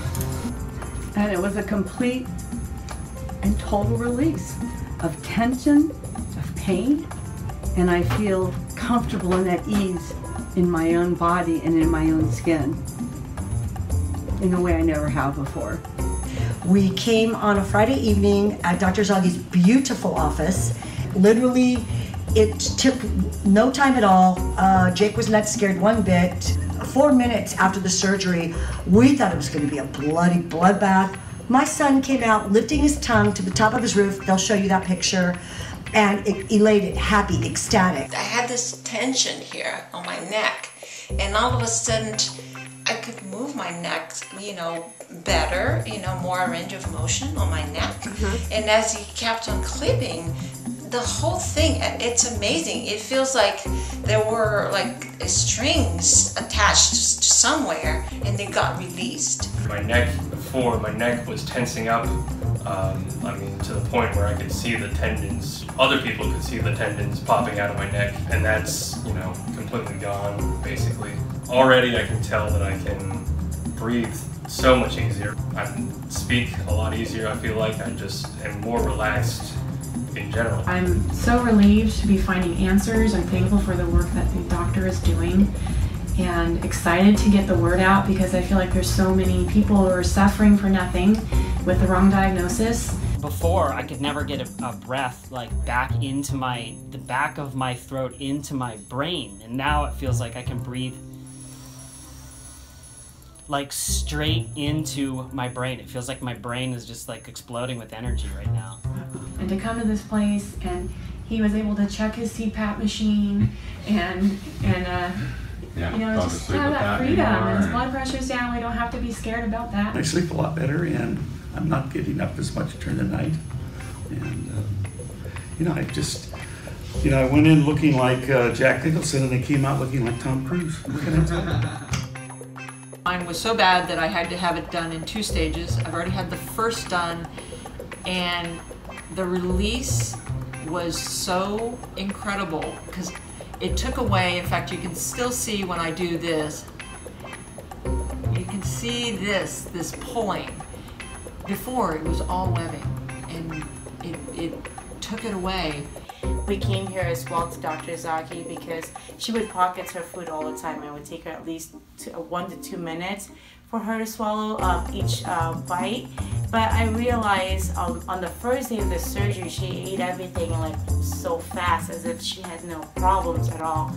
And that was like really fascinating for us to see because we haven't seen that for a long time. Actually, we've never seen her do that. My whole life, I'd wake up, I just feel so tired. My parents got on my case all the time for being late for elementary school. They said, why can't you just wake up? Why can't you just go to school? And it was just, I just always have this fatigue. Sleep apnea aggravated a lot of these things that I wouldn't have had if I had treated this earlier. And finally, I got the surgery, and those feelings of sadness went away. I just wasn't sad anymore, and I was just happy. I was a lot happier. I feel a lot calmer. The release was so, it took my body at least a week to get used to it. In fact, the next week, I kept forgetting what day it was. It was so disorienting to me, but it was in a good way. It was like I was on Hawaii. It was the same feeling that I get when I'm in Hawaii, where I forget what day it is.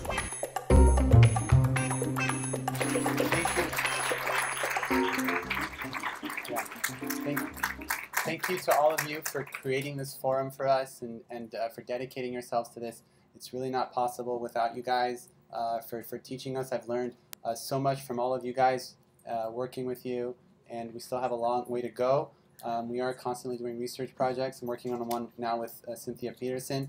And if you're interested in participating in our research studies, send me an email. We'd love to sign you up just to get a whole bunch of data that we can use to really increase the level of evidence and really help our patients. So thank you, and thank you to Sanda for being here along my side every step of the way.